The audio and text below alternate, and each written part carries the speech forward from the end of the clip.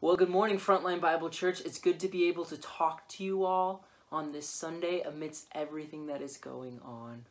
Due to the recent COVID-19 pandemic and everything that is happening in our nation, and specifically in the state of Michigan at the stay-at-home mandate, unfortunately, we're not able to record the musical side of things as we have been the last couple weeks.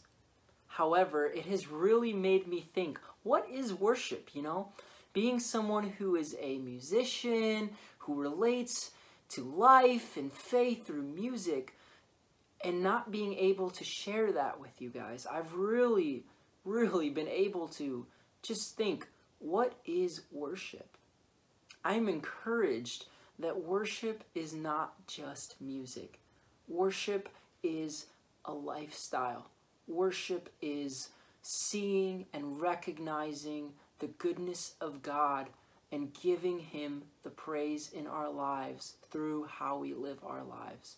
Paul talks about that in Romans chapter 12, 1 and 2. He says, I urge you, brothers, by the mercies of God, to present your bodies as living sacrifices, holy and acceptable unto God. This is your spiritual act of worship. Do not be conformed to the patterns of this world, but be transformed by the renewing of your mind, that you may be able to see what is the will of God, what is good and perfect. So even though we are not able to express worship through music together, we still can worship God.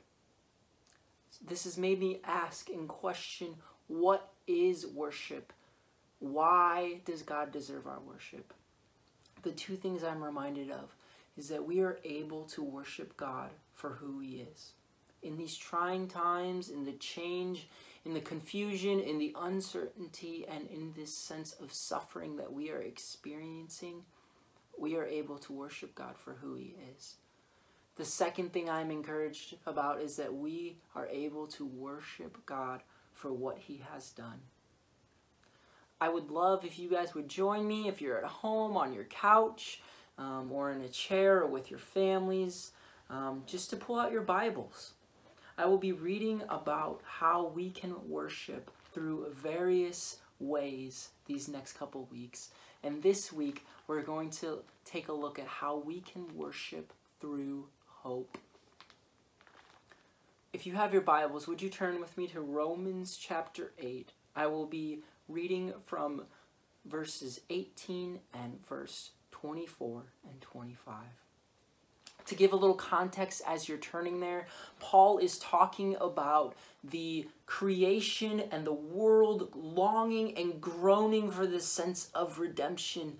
There's suffering, there's disease, there's sickness and death that has happened because of how sin entered our world.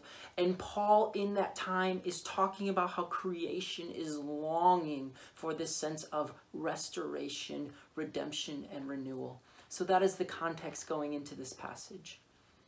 Romans chapter 8 verse 18 says, For I consider that the sufferings of this present time are not worth comparing with the glory that is to be revealed to us.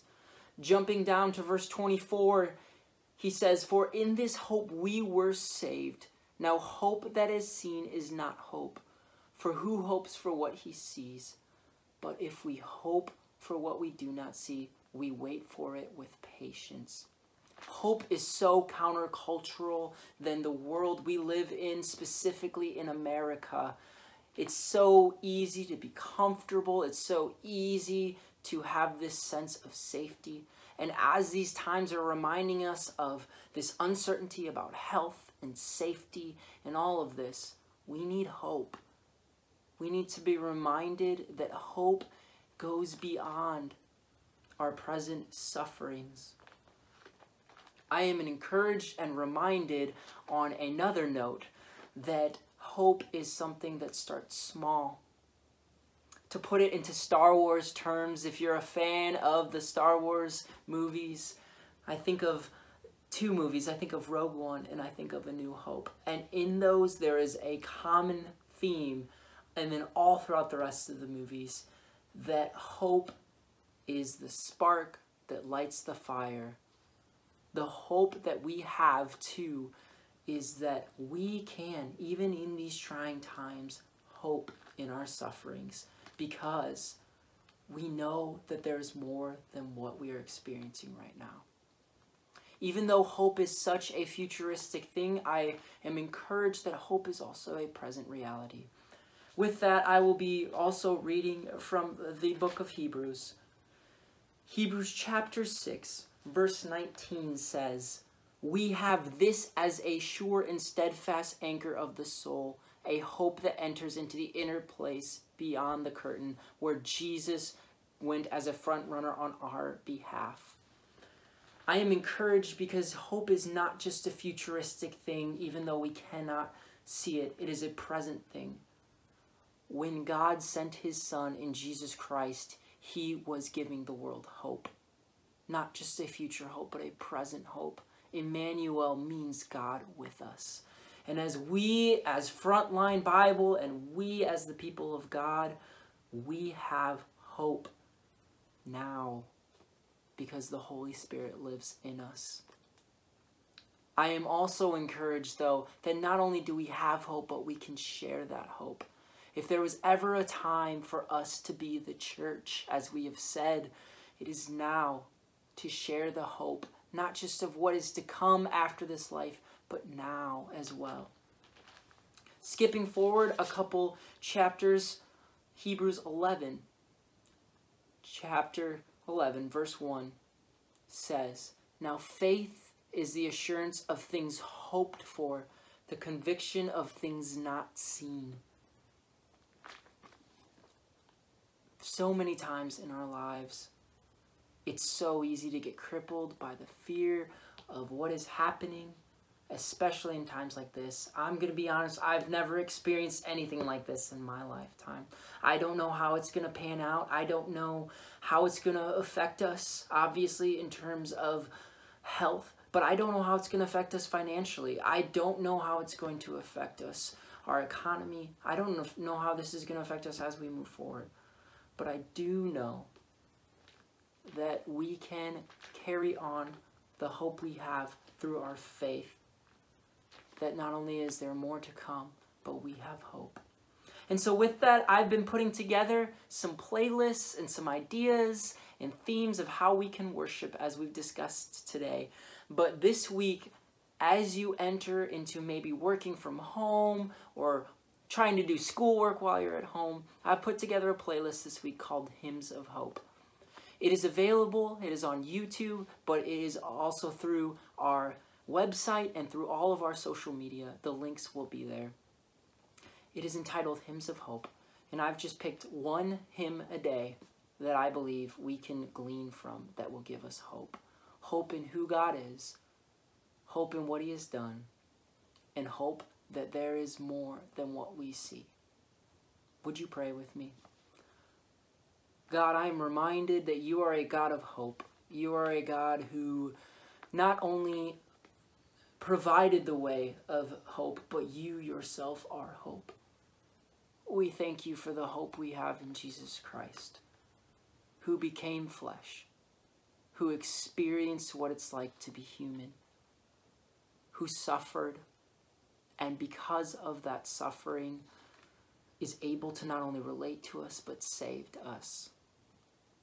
I pray, as Paul said, that the God of all hope would fill us. Fill us with joy this week. Fill us with peace. Fill us with the reminders of the hope we have in you. We thank you, Lord, that even as we delve into what it means to be the church during these trying times, we're not void of suffering.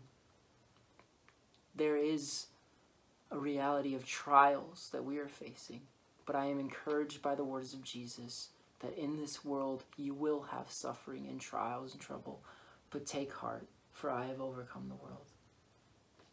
Lord, even help me, help my unbelief, give me hope.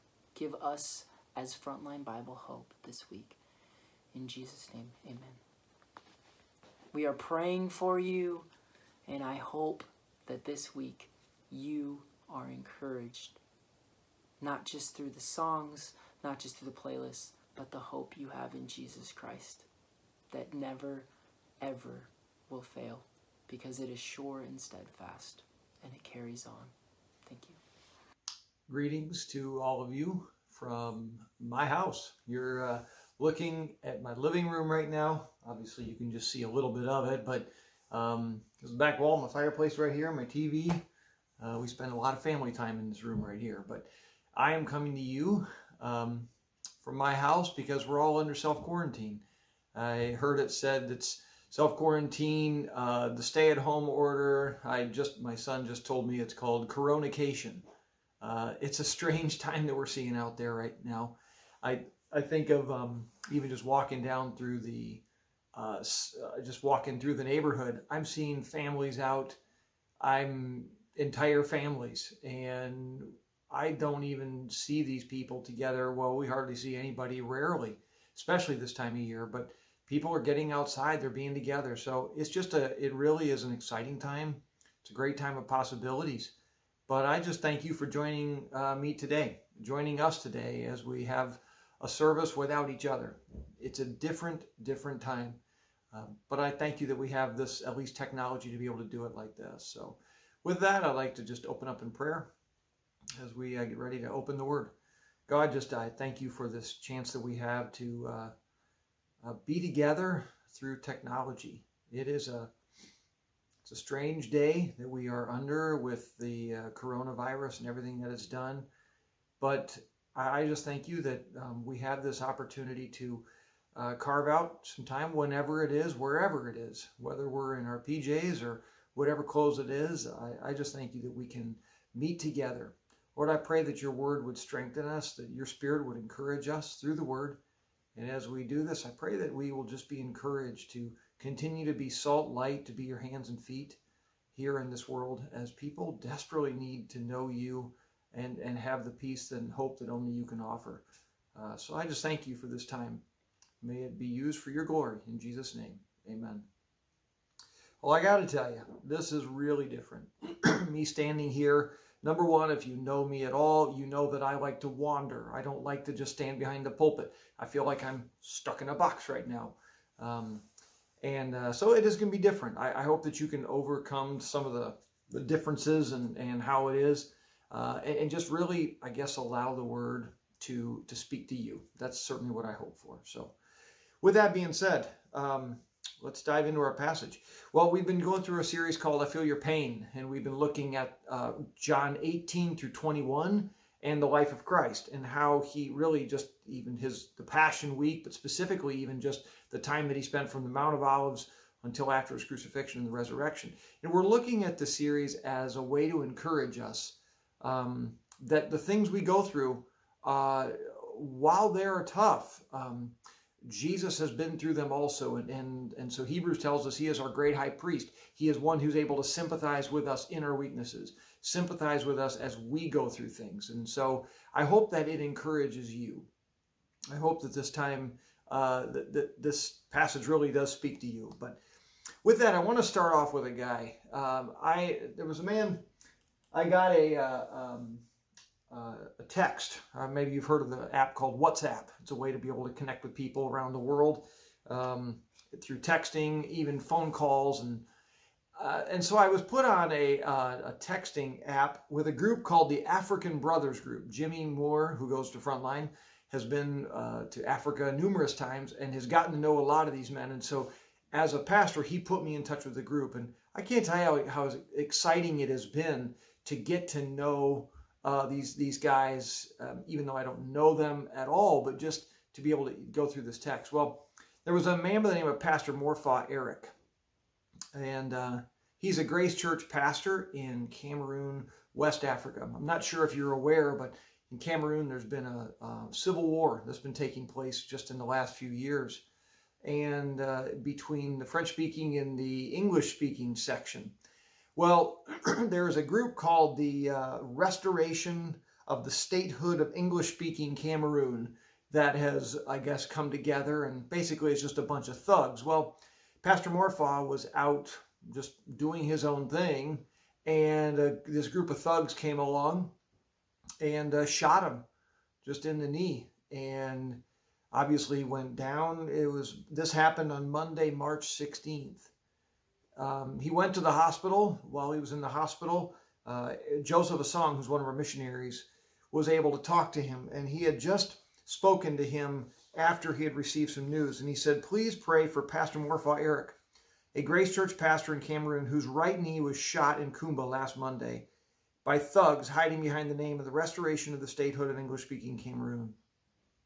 He says, "I just spoke with Eric, who is in pain on a hospital bed in the Monument Hospital. The doctors told him moments ago that his right leg will be amputated because it is already decaying. These are dire moments, but the Lord knows the big picture." Immediately, it was like, what is going on? I didn't even know what to do with this news. As I thought to myself, how would I handle that news? What if this were me? You know, here he is, a pastor of a church, and supposedly just doing his thing, and then these people come up and shoot him. My response back to him was, "I'm very sorry to hear about Pastor Eric. Serving the Lord is no guarantee of safety or comfort. Praying for him now." I can say those words, but I'm not the one in it. And I asked, did he have a picture of Eric? And so that's what this picture was. And then he sent me another picture of Eric as he was lying in his hospital bed, where actually I think he's at home now. And there's showing his right leg being amputated. In all honesty, this hit me kind of hard. How would I, even maybe I guess to ask this for yourself, how would you, if you're a pastor and you have to get up and preach after something like this happened to you, how would you handle it? Would you be able to get up and say, God is good, and all the time God is good? Would you be able to look at one of these passages like Romans 8:28 and say, I know that all things work together for the good? See, there's something about suffering. There's something about when we go through bad things, it kind of rocks, I think, our Sunday school theology. You know, we're taught when we're young that God is good and he is loving and he is kind and he is just and he is merciful and everything. And yet when we go through bad times, we don't really, it's like we're not prepared in some ways. And so oftentimes we'll start thinking, okay, what did I do wrong? Did I do something wrong? It must have been like when I was 9 years old and I never got caught for something. And so now I got to go through this. And we experience this stuff and we're like, what? How do we reconcile the fact that God is good and all those sort of things? How do we reconcile it with the suffering that we're undergoing? And so as we think through this whole particular thing, I guess there was a verse that stood out to me. It's a verse in John 16, verse 33, and it says this. It says, in this world you will have trouble, but take heart. I have overcome the world. In this world you will have trouble. Myself included. When we go through times that are tough, it's kind of a woe is me. You know, what am I going through? When suffering happens, oftentimes we don't even know how to handle it. I think especially here in America, you know, the COVID-19 has caused all of us to have to self-quarantine. It's caused all of us to have to, you know, even think through what happens if I lose my job? What happens if, you know, the things don't come back the way they should? We're going through hard things. Thankfully, the government bailout seems to be a reality now. I'm sure that's going to be a breath of fresh air to a lot of us, to a lot of people. But what happens when we go through suffering and there is no answer and there is no response and we just suffer? Maybe you got a terminal illness diagnosis. Maybe there's a family person that you're going, a person in your family, and they're going through something tragic. And maybe it's not even physical pain. Maybe it's just emotional pain. How do we handle suffering? I guess my challenge to you is this. Even based on this passage, I want us to think about it like this. The challenge is to stand firm through suffering. it is to stand firm through suffering. In order to go through this, we're going to turn to John chapter 19. John chapter 19, if you have your Bibles, and maybe you're, like I said, you're probably sitting at home. Well, I'm at home, and I have my Bible. So I would encourage you, grab your Bibles, even if you're kids. I challenge my own daughter and my son. Grab your Bible, pay attention, follow along. This is good. We're trying to be doing the gathering as much as is possible, even though we can't be together. But I want you to turn to John chapter 19. And so here in this particular passage, we pick up Christ. He's already had numerous trials. He's now coming to what's actually known as the third trial, the third Roman trial, because Pilate would see him and then he'd send him away. Then he'd see him, then he'd send him away. And well, he's back again, standing before Pilate, who was the governor of Jerusalem, the Roman governor of Jerusalem at that time. And so in this particular passage, as I said, it's the third Roman trial and the sixth one overall. But we start off in John chapter 19 and verse 1. It says, "Then Pilate took Jesus and had him flogged. The soldiers twisted together a crown of thorns and put it on his head. They clothed him in a purple robe and went up to him again and again, saying, 'Hail, King of the Jews!' And they struck him in the face." Yeah, I'll stop there for just a second. Man, when I picture this scene, I think of Jesus as he is, he's just been going along. And my apologies if you can hear background noises or anything like that, because I don't know if you can hear the dog bark at times or sound or anything, but just try to distract, or let not the distractions get to you. Maybe in your own house too. But anyway, back to this. Jesus is here. He's standing before before Pilate. Pilate sends him off to be flogged. Well, okay. So what does flogging even look like? What does it look like? I'll skip over to this one. This is what's known as a Roman scourge or a flagrum. So it had a wood handle. It had a leather grip on it, and then there were these leather straps, is what it was. And on the leather straps there would be pieces of lead, whether it's a lead ball or a lead piece, maybe even a lead spike.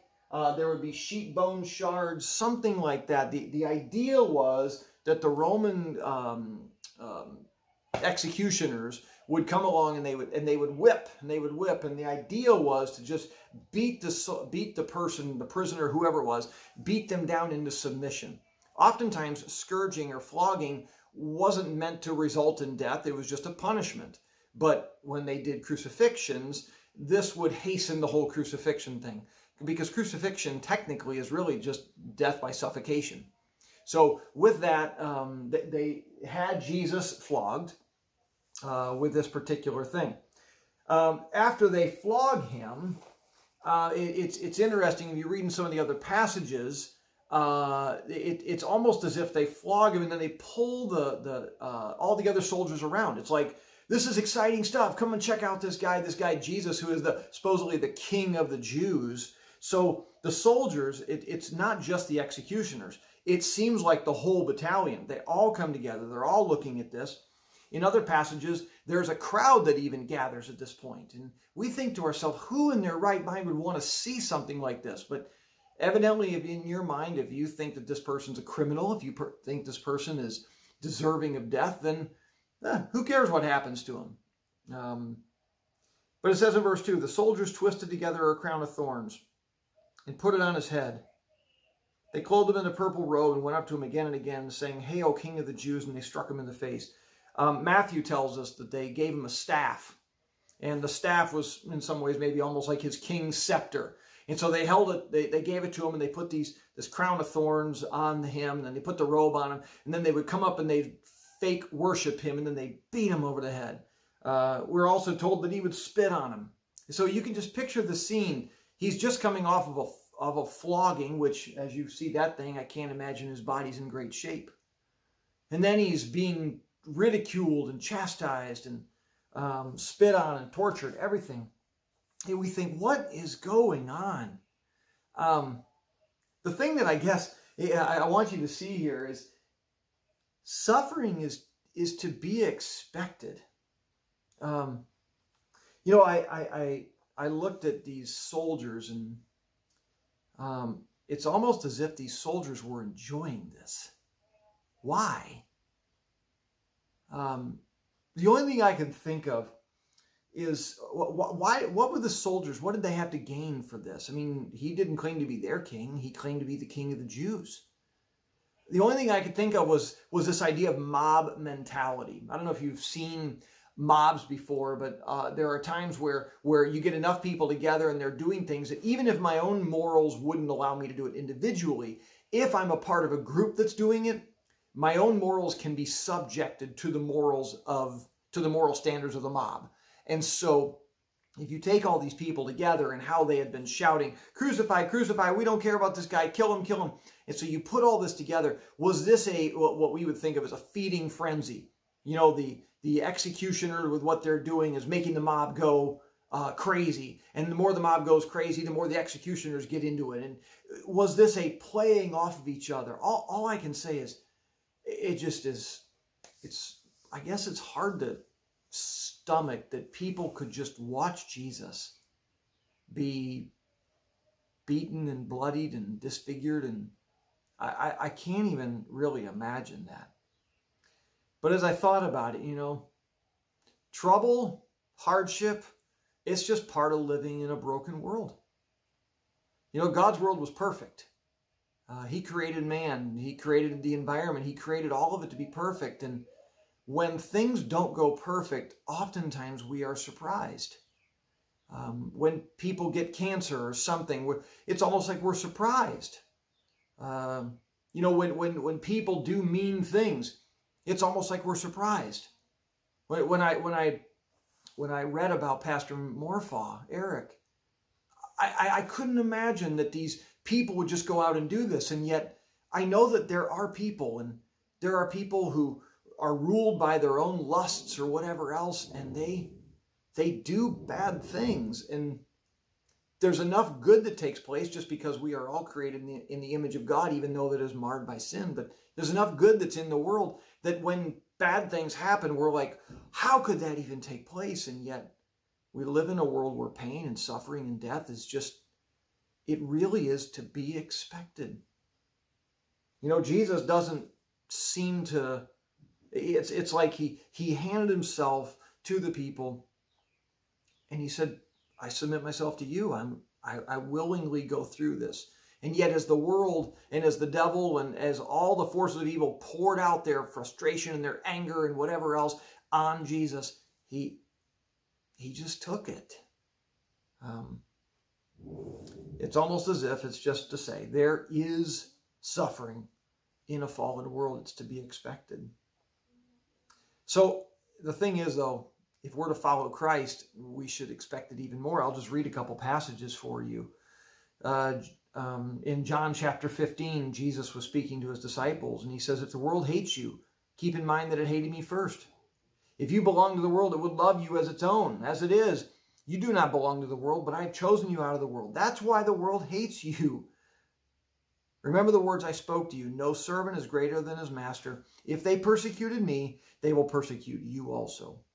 They will treat you this way because of my name, for they do not know the one who sent me.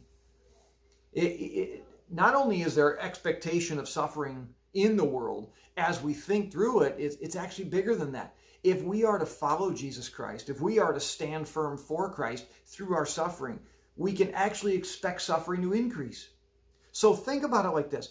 If you actually believe that suffering was to be expected potentially on a daily basis, how would that change maybe the way you pray? How would that change maybe the way that you get up and you do your devotions in the morning or afternoon or evening, whenever it is? How would it change the way you depend on God if you expected that today I should just expect suffering? Not that I had to look at the world and think, oh, woe is me, the world's terrible, it's never going to be good. No, not that at all. But what happens if I just expected it rather than expecting the world to be perfect, and then when it's not, it rocks my world? So I just encourage you with this. How do we stand firm through suffering? I think one of the main things that we do is change our expectation from expecting good and being surprised by suffering to expecting suffering along with the good. simply because we live in a fallen world. So another thing, even as we go through it, one of the other lessons we can learn from Christ is this. Suffering can be a megaphone. It can be a megaphone. Once more Pilate came, verse 4, once more Pilate came out and said to the Jews, look, I'm bringing him out to you to let you know that I find no basis for a charge against him. When Jesus came out wearing the crown of thorns and the purple robe, Pilate said to them, here is the man. As soon as the chief priests and their officials saw him, they shouted, crucify, crucify. They didn't care what Pilate's verdict was. They didn't care that he found the man not guilty, that he found Jesus not guilty. They had one thing in mind. They wanted him dead. And the religious leaders were feeding the crowd, and the crowd was feeding the soldiers, and all of this was just going together. And Pilate realized that he was losing control of the situation. But Pilate answered, you take him and crucify him. As for me, I find no basis for a charge against him. The Jews insisted, we have a law, and according to that law, he must die because he claimed to be the Son of God. Something happened right there, because John goes on to say, when Pilate heard this, he was even more afraid, and he went back inside the palace. So here's the scene. They had brought Jesus back out. Pilate and Jesus had come back out onto the wherever it was, out in front of the crowd. And once they said this, it's almost as if he says, Jesus, come with me. So he goes back inside the area, back inside the palace area. And he says, you got to tell me what's going on. Where do you come from, he says. He asked Jesus, but Jesus gave him no answer. Do you refuse to speak to me? Pilate said. Don't you realize I have power either to free you or to crucify you? You see, he thought that he was totally in control of the situation. Pilate thought that he was the one who had the power of life and death over Jesus. And to some degree he did, because he was the one that gave the order to crucify him, and he was. But Jesus answers him by saying, you would have no power over me if it were not given to you from above. In other words, if God didn't want this to happen, there is nothing you could do to make it happen. Therefore, the one who handed me over to you, Judas, is guilty of a greater sin. Pilate, from that time on, Pilate tried to set Jesus free. It's as if Pilate recognized, this man is innocent. Why are we even killing him? There's no reason whatsoever for this to even happen. And yet, Jesus continued to stay the course. He continued to stand firm through his suffering. And I can only imagine how Jesus felt as his body is completely, I know what I feel like when I've been scratched or something like this. I've never had anything close to a flogging. But I can't even imagine what that pain must feel like at this point in time. As his whole body is tensing up and whatever else, who knows how beaten, bloodied, he's probably, his face is swollen from the beatings. And yet he continues to stay just this resolute. It's as if he was the one in authority, even though he was the one who was ready to die. And it's almost as if a fear comes over Pilate to say, something is messed up with this situation. And yet Pilate, rather than standing firm, he gives into the crowd, whether it was protecting his own job, whether it was protecting whatever situation. He just simply gives in. And so I guess with that, I want you to think of it this way. It was because of the way that Christ handled his suffering that Pilate stood up to notice. What would have happened if Jesus would have been crying in fear and scared to death and whatever else? Would Pilate have been racked by this authority that Jesus seemed to have in spite of whatever was sent to him? Now, granted, I got to tell you, if I were in that situation, I can only hope that I would handle my suffering well. I think if Pastor Eric, Morphi Eric, were hearing this today, the last thing that I would want to do would be to tell him how to handle the situation, because that's just not my place. But one of the things that I've seen over the years is that suffering, those who seem to suffer the most, it's almost as if they're given a microphone. They're given a megaphone to be able to proclaim it to everybody. And because they faced it a certain way, it was then that God gave them an even greater example an even greater opportunity to witness to others. There's a man that I want to tell you about. His name was Richard Wurmbrand. He was a pastor in Romania in communist, when the communist regime was over top of Romania back in the 60s and 50s. Well, he was the pastor, and one day he came along, or one day he was taken away. He was taken away by the communists because they didn't like what he was saying, didn't like what he was doing, and he went to prison for almost 14 years. While in prison, he was tortured, he was beaten, he was kept in solitary confinement for almost 4 years. These sort of things would drive anybody mad. And after 14 years, he was able to get out. And he said these words. Upon getting out, this is what he said. He said, "I love the communists with all of my heart. Communists can kill Christians, but they cannot kill their love toward even those who killed them. I love the communists with all my heart." How many of us could say that?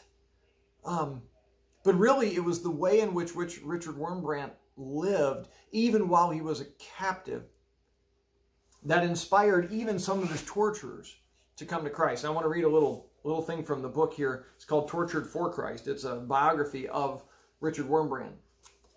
And in this biography, the man by the name of Merv Knight, he was one of the co-founders of Voice of the Martyrs in Australia, and he knew Richard Wurmbrand. But this is what he said. He said, "I remember having the privilege of visiting our mission in Germany, West Germany as it was then known.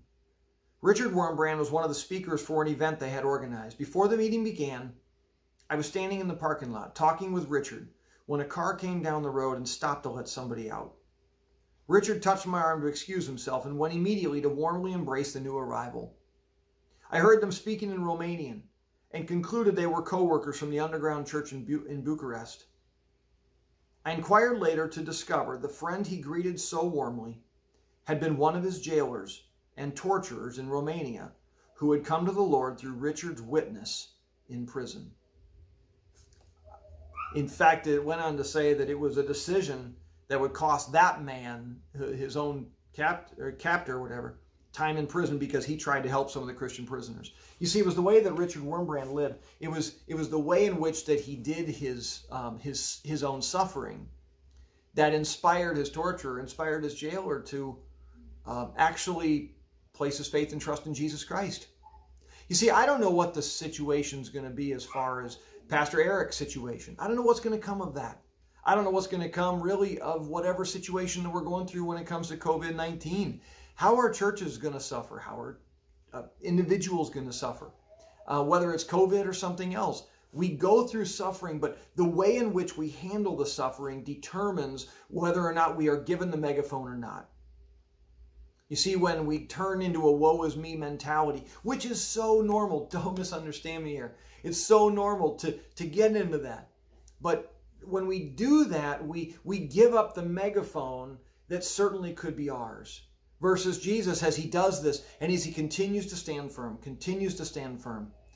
Pilate himself, the governor, one of the top officials in the region, he is the one who sees this and thinks, oh, how can I not be impacted by the example of Christ? So not only is suffering to be expected, but suffering can be a megaphone. Our testimony speaks loudest when suffering. And so then I'll go to the last one, really the last lesson we take from Christ here, which is suffering well requires submission. Suffering well can require submission. I put in the word here specifically, well. You see, suffering doesn't require submission. Anybody can suffer. But suffering well, actually living in such a way that our suffering affects people. Suffering well requires that we are submitted to someone else, and that is God. With Christ, after this whole thing happened, from then on, verse 12, Pilate tried to set Jesus free, but the Jews kept shouting, "If you let this man go, you are no friend of Caesar. Anyone who claims to be a king opposes Caesar. When Pilate heard this, he brought Jesus out and sat down on the judge's seat at a place known as the Stone Pavement, which in Aramaic is Gabbatha. It was the day of preparation to Passover week, about the 6th hour. "Here is your king," Pilate said to the Jews. I wonder if he said it laughingly, like, hey, I know you can't stand the fact that I said this, but I'm going to tell it to you anyway. "Here is your king, Jews." Who knows? But they shouted, "Take him away. Take him away. Crucify him." "Shall I crucify your king?" Pilate asked. And then the biggest irony of all, "We have no king but Caesar," the chief priests answered. That is so ironic because they couldn't stand the fact that they were under the thumb of Rome. None of them would have admittedly just said, "Oh, we love our king Caesar. We love him." Nobody would have said that. But when it came to killing Christ, they were willing to say anything, do anything to get this man dead. "We have no king but Caesar," the chief priests answered. And I'm sure that about made Pilate throw up in his mouth. Finally, verse 16 says, Pilate handed him over to them to be crucified.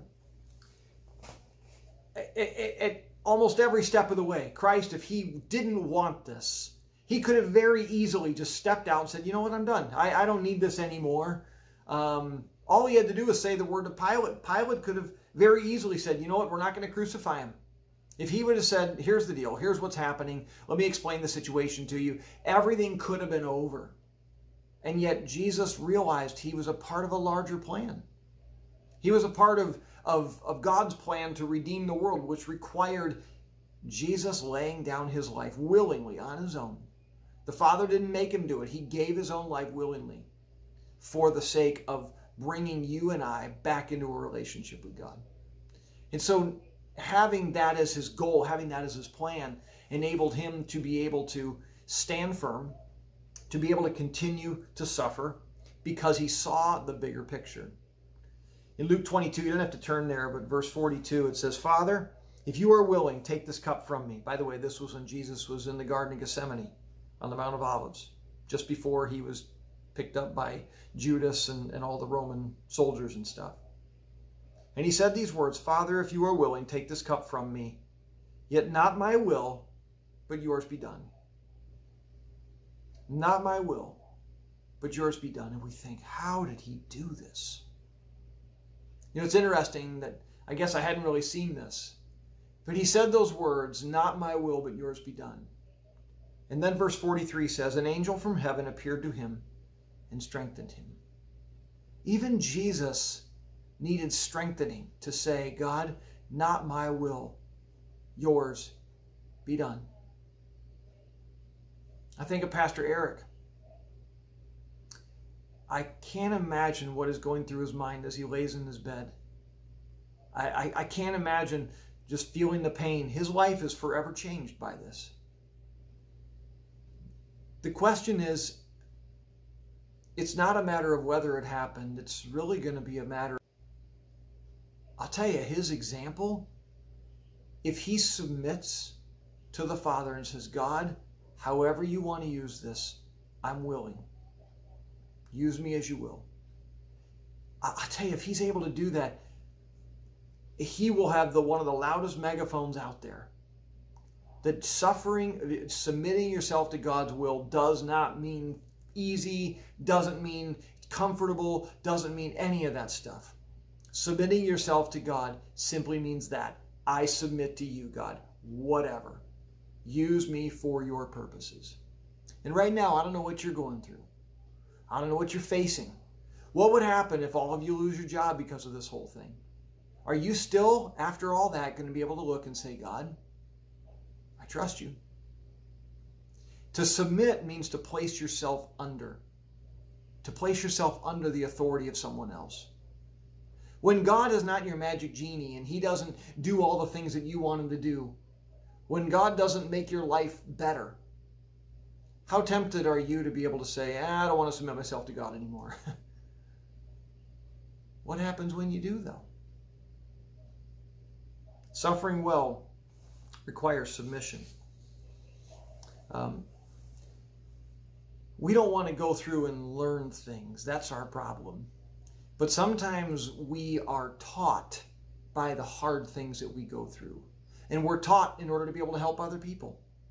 I've shared the story often about how I remember when I had to do my very first funeral.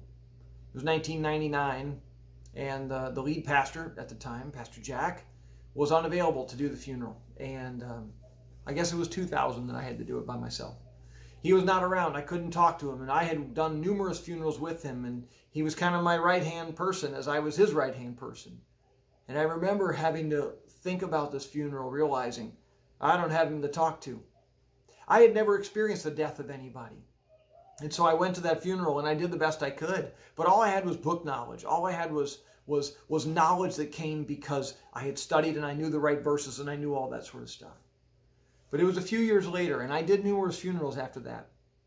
It was in 2004 when my grandma passed away. I had never lost a family member. I had never lost anybody close to me.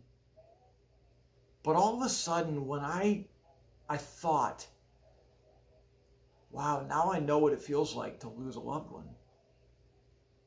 Doing funerals was different now. You see, I now didn't just have knowledge, I had experience. Having gone through things in my own life, like infertility with my wife and I can't tell you how many people I've been able to talk to about the pain, the frustration, the hurt, the grief that comes with infertility. We only experienced it to a small degree compared to what some have experienced it with.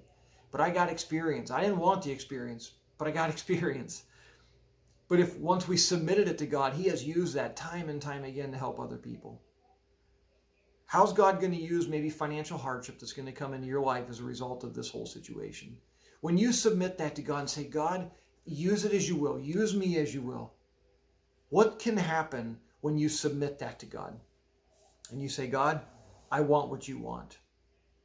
You see, when we do that, when we suffer, it actually produces maturity. You'll see a couple verses up here on the screen in James 1, 2 through 4, Romans 8, 28 and 29. I'm just going to read the one in James 1, 2. Consider it pure joy, my brothers, whenever you face trials, suffering of many kinds. Now, why would I consider it pure joy? He goes on to say, because you know that the testing of your faith develops perseverance. Perseverance must finish its work so that you may be mature and complete, not lacking anything. You see, when we suffer, when we submit to suffering and we say, God, do with it what you want, it's amazing how all of a sudden that suffering produces maturity. It produces things like perseverance. And I find that I'm able to go through things and it doesn't rock my world like maybe it did when I was younger, because I've grown from it. I've become more mature from it. God doesn't promise we won't suffer, but He does tell us that we will persevere and we will mature as we go through the suffering itself, as long as we submit it to Him. And so in Hebrews chapter 6, it says this, we have this hope as an anchor for the soul, firm and secure. And I appreciated JD's comments before the service started about hope. You see, as Christians, we have hope. No matter what happens, no matter what comes of this whole thing, no matter what your job does, no matter what your health does, no matter what it is, we have hope that extends well beyond this life. And so the challenge is, are we able to see God? Are we able to submit ourselves to God and say, God, not my will, but yours be done, because I believe you're good, and I believe you will bring good from it. I trust you. And so as we wrap up this message, hope you're still awake in your easy chair, by the way. As we wrap up the message, I want to encourage you to stand firm through suffering. I want to encourage you to not just look at suffering and say, oh, it's happening, but I want you to look at it just as I think I have to look at it in my own life and say, God, okay, what are you doing through this? What can you do through this? How can I stand firm? How can I expect suffering and not let it rock my world? How can I actually use it as a megaphone? And how can I submit to you and let you do the work that you want to do? How can I do that? And so here's your challenge. The challenge is to pray for and encourage those who are suffering around you. Pray for them. I don't know. I ask you to pray for Pastor Eric. He's been on my mind numerous times. Every time I think of him, I pray for him. And if you happen to somehow be listening to this, Eric, I just want you to know you are not alone as you go through this. You are being supported. You are being cared for. You are being prayed for. And if there's somehow I could give you a hug, I would definitely do it. But my heart just breaks for what you're going through. And so I just pray for Eric, and I ask you, my church family, to pray for Pastor Eric as well. Pray that God would allow him, help him to stand firm through the suffering that he's undergoing. But I don't know what you're facing. I've gotten texts from people who have indicated they're already being laid off, losing jobs. When you know somebody who has this, how can you pray for them? How can you encourage them? Maybe you can't financially do something, or maybe you can. But what can we do to encourage the people? I know one of the things we have an opportunity at Frontline is to help some of the single moms as a part of Grace's Table. If you go on our website, you can see on the serve page, there's opportunities there, including a chance to be able to give and support some of these single moms in the ministry of Grace's Table as they care for them, as we as Frontline have committed to care for these single moms in very tangible ways through this. So I don't know, by the way, our website is frontlinebible.com. You can go there, see what's on there, but specifically keep an eye out on the serve page as we find more ways to help other people. But there's going to be suffering. There already is. And I have a feeling there's going to be a lot more. The question will be, are we going to be able to stand firm? So pray for, encourage, reach out, do something for those who are suffering around you. And if it's you, let somebody know. Let us as a church family care for you. I want to close with a story. The story is about a man by the name of Jeremiah Denton. And he was a prisoner of war in the Vietnam War. He was shot down over North Korea back in, I believe it was 68, I think is when it was, or 1965, I guess it was. And while he was there, he was shot down, and he's heading down, and this is, he gets captured. And I remember in the article it says he was more angry than anything. He wasn't scared, he was just angry that he got shot down, and he was furious that he was going to now be a prisoner. But he got there, and while he was there, the North Koreans did everything they could to break his will. Everything they could to break all the prisoners' will. But he continued to stand firm. He continued to stay resolute. And it was interesting because in 1973, after he had been in prison for 7 years, over 7 years, he was finally released. And it was there that it was in Clark Air Base in the Philippines. And he was there, and he came up, and he got it from a plane. He taxied up to a strip of bright red carpet that says, banked by hundreds of microphones, reporters, and photographers. With a face deeply etched by suffering, yet with a voice that was clear and strong, the captain said these words: "We are honored to have had the opportunity to serve our country under difficult circumstances." I think how powerful those words would have been. How easy would it have been to get up and start complaining about all the things that they had to undergo. In fact, even reading through some of the things, what he had to go through, solitary confinement, he was placed in something almost like a coffin-like thing, just in which how he was held, brutally beaten, tortured, everything. And yet the first words out of his mouth, "We were honored to have had the opportunity to serve our country under difficult circumstances." And I couldn't help but think about myself. What about us when we get to the end of this life and we stand before Christ? What about you? No matter what you've been through, no matter what you've faced, to be able to stand before God and be able to say, "I am honored to have had the opportunity to serve my Lord and Savior Jesus Christ under difficult circumstances." What a testimony. What a testimony that would be. Is that your goal? Is your goal just to survive this life? Is your goal just to be able to survive COVID, coronavirus, corona vacation, or coronacation, whatever it is? Is your goal just to survive? Or is your goal to stand firm? To stand firm as the child of God, as the follower of Jesus Christ that you are, as his disciple. Is that your goal, to stand firm, to take up your cross, no matter what it brings? Suffering, bring it on. I want to stand firm and one day say, it was my honor to serve my Lord and Savior Jesus Christ. I hope that's yours as well. Be the church. Serve. Let's honor the name of Jesus Christ in the way that we suffer. Let's pray. God, I do thank you for this chance that I've had to be challenged even in my own life. I thank you for the chance that I've had even just to get to know Pastor Eric, even in this way as I pray for him. And I don't know him personally. I may never meet him. But God, I just pray that you will help his faith to stand firm.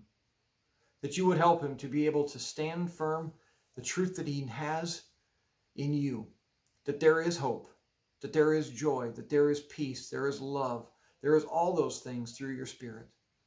God, if I could somehow change the situation, I would, but we can't. And so I just pray for him today. Lift him up. Encourage him. Let him know that he is not alone in his journey.